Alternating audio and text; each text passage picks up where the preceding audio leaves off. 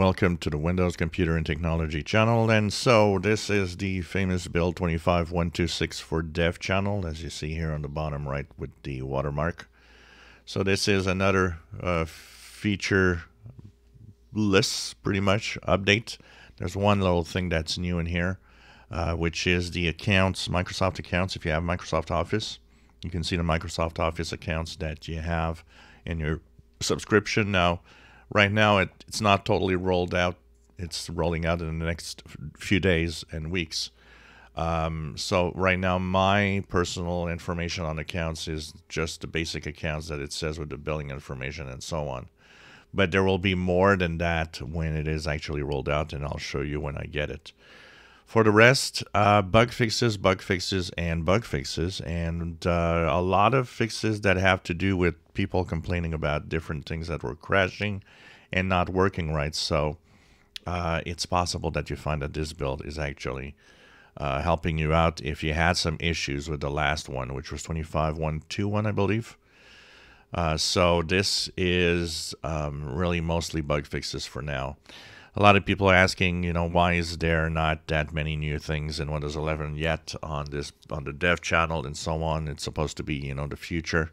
Yeah, it'll come. There'll be some other stuff. I mean, we're more than a year before, this becomes 23H2 or at some point, something like that.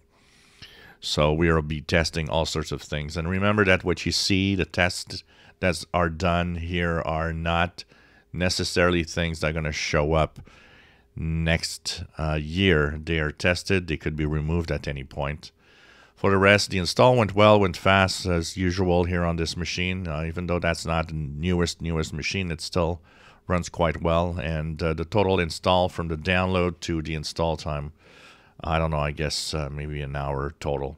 Big maximum, and maybe even less because I was not looking at the install. I was doing something else. Seems stable for now. One of the things a lot of people were mentioning is how the File Explorer was crashing a lot, and Explorer EXE also when you right-clicked on the taskbar or the Start button. So this seems to be fixed. I did not notice on my last build that I had crashes like that, but then again, maybe I didn't do what the proper things to have it crash on my PC. So nothing much more, stable version, and of course we're continuing to check out every week the new builds as they come out and see what new features.